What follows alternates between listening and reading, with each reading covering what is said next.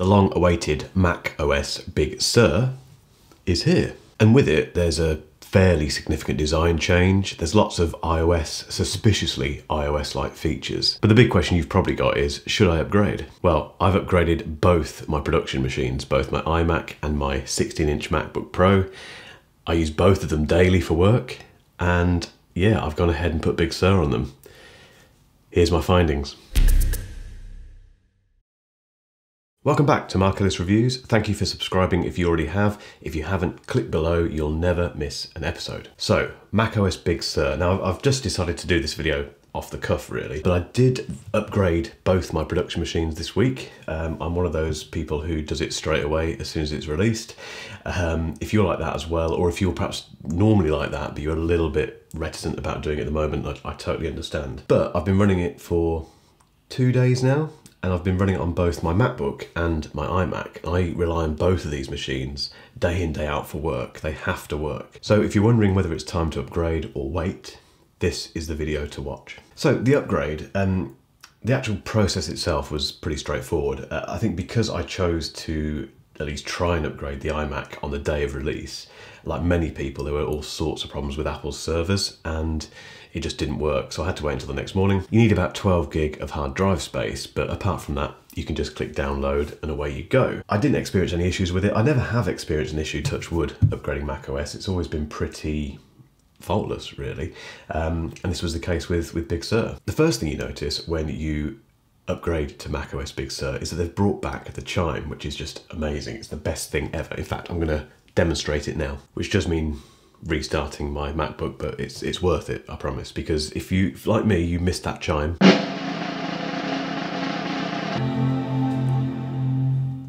it's back. I like that. I think it's another instance of where Apple has kind of very clearly put their marker in the ground and said firmly, we do still support the Mac.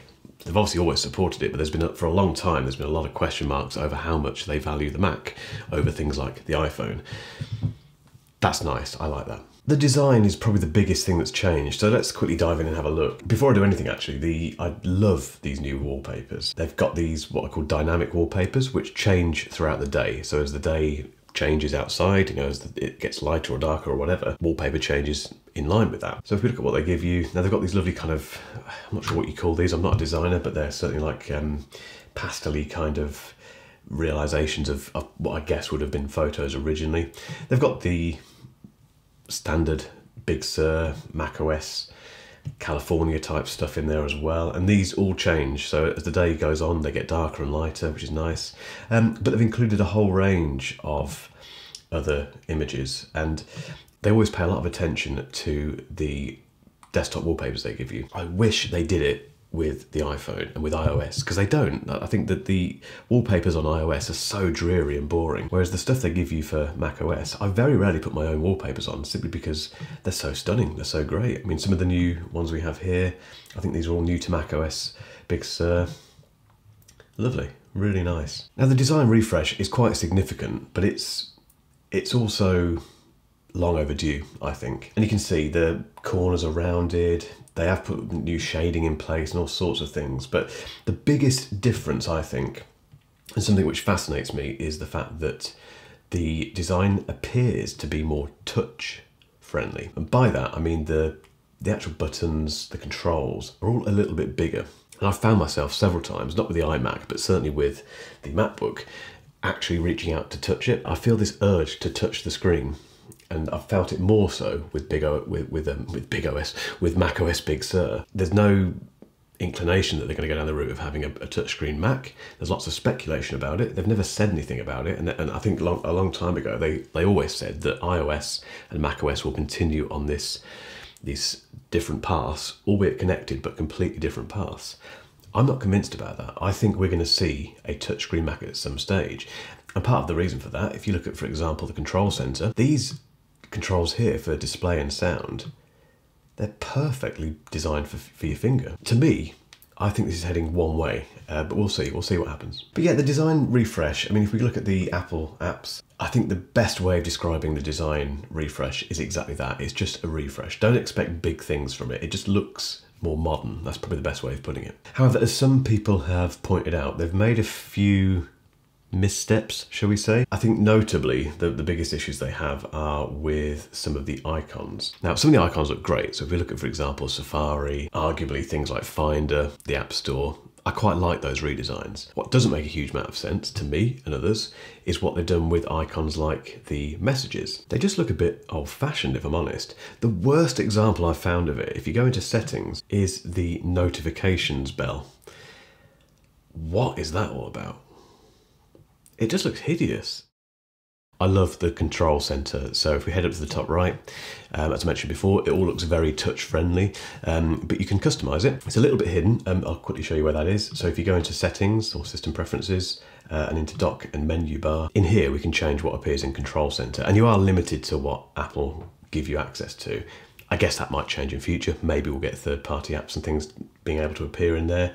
But generally speaking, you can turn things on and off. But one of the coolest things is that you can actually drag and drop controls from here. So for example, if you want screen mirroring in your menu bar, you just drag it across.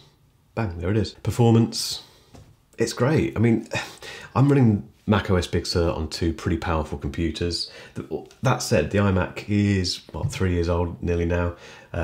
But no, it just feels great. I think the benefit of Macs these days, and certainly with the M1, the Apple Silicon on the way, is that they have much more control over what goes into these machines and the way it relates and marries up with the operating system. So performance, I wouldn't expect any big gains in performance, unless you're perhaps going from a very old Mac.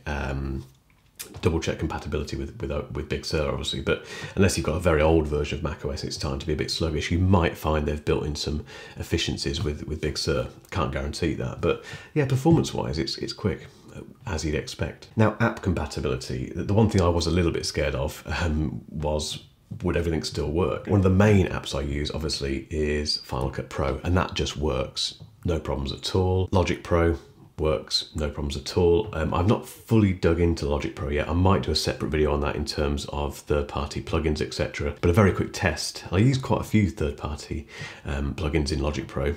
Seems fine, to be honest, but I'll do some more digging on that for you. Things like Slack work okay.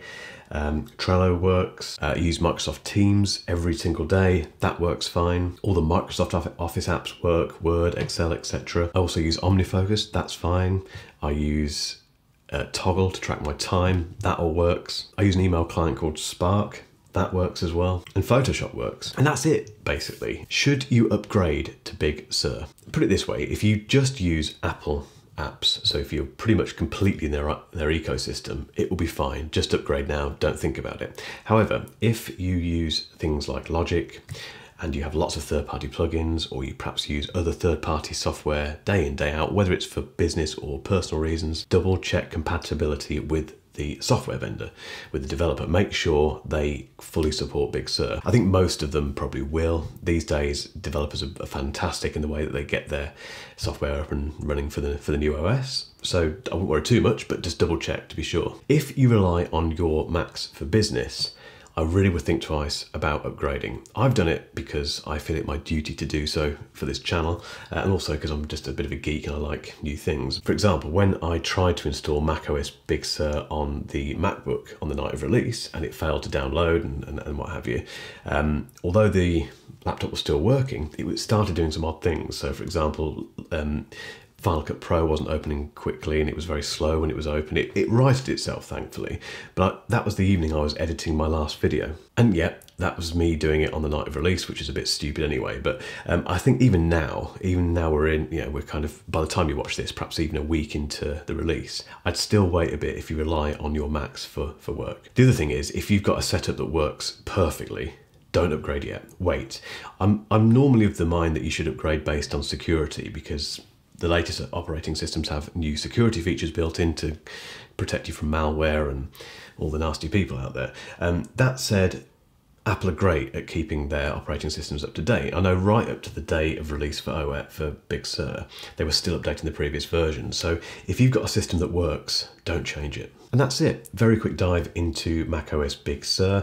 I am going to do lots more testing with this. I will probably do some separate videos on separate apps. So if for example, you're interested in how it works with Logic and third-party plugins, subscribe because I will do something around that. But in the meantime, carry on watching for a link to a video I recently did about this, the 16-inch MacBook Pro, and 5 things I've learned about it, which will sway your purchasing decision one way or the other, I reckon. And until next time, thank you so much for watching. See you then.